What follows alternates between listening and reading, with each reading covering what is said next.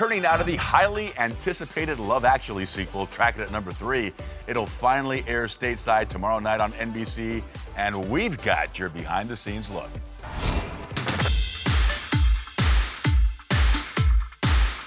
I dreaded that dancing scene in Love Actually more than words can say.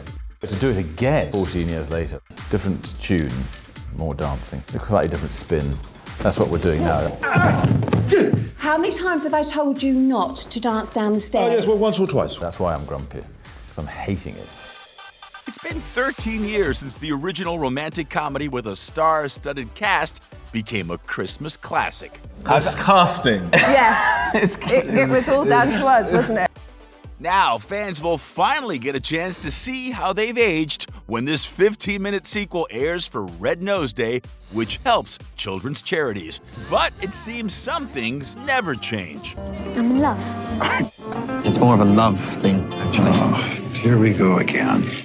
The original writer-director, Richard Curtis, was at the helm, and the stars welcomed a reunion with their original castmates. It's great fun and wonderful to see, Richard Curtis again and be a part of that. And just a sweet movie. Better yet, it's all for a good cause. And I think it's lovely to have a day where it's about giving and about kindness, and the world always needs that. And some love, actually. Love, yeah. Hey. So far, Red Nose Day has raised $1.3 billion.